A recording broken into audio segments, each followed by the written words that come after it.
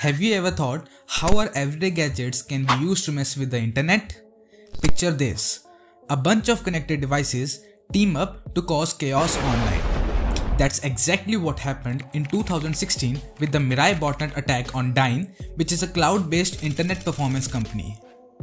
The attack caused widespread disruptions across major websites like Twitter, Amazon, Netflix, Spotify, and many more. Today, we are going to break down what went down and how it affected the internet security landscape. Let's know a little about the botnet and DDoS attacks. The botnet word is a combination of two words, robot and network. It represents a network of compromised machines or devices controlled by a central entity.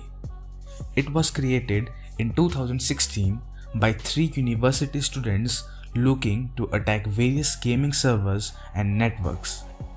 These students established the botnet by gaining control of an estimated 1,45,000 internet connected devices via malware. Let's understand about DDoS attacks. DDoS attack is like having too many people trying to enter a store at the same time. Imagine if the entrance gets crowded and it becomes impossible for regular customers to get inside. Similarly, in a DDoS attack, a website or an online server is flooded with too much traffic, overwhelming it and making it slow or completely unavailable for normal users. DDoS attacks utilize a botnet to flood the targeted server with overwhelming amount of traffic, causing disruptions and making the server slow or completely inaccessible to legitimate users. On October 21, 2016, at approx 7 am, cybercriminals leveraged the MIRAI botnet to launch a DDoS attack on Dyn. Cybercriminals commanded the devices within the botnet to send tens of millions of requests to Dyn's system and overwhelm its infrastructure. As a result, over 50 major internet platforms serviced by Dyn become temporarily inaccessible to users. The incident continued throughout the day as the cybercriminals launched 2 additional attacks against Dyn's system in the afternoon and evening. While Dyn was able to resolve these issues, it caused large damage to them. DDoS attacks can cost as much as $22,000 per minute of downtime they cause.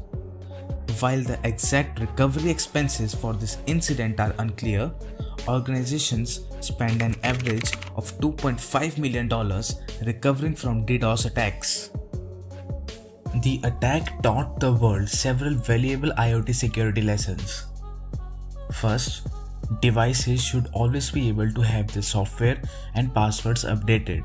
If these features cannot be updated, these devices should not be implemented as they are too vulnerable to attacks like this.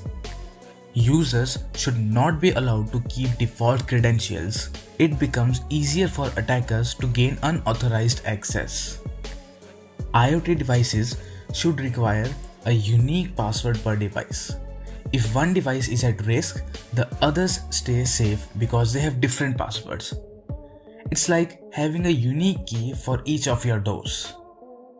If you learned something new today, smash that subscribe button and also like and share for more videos like this.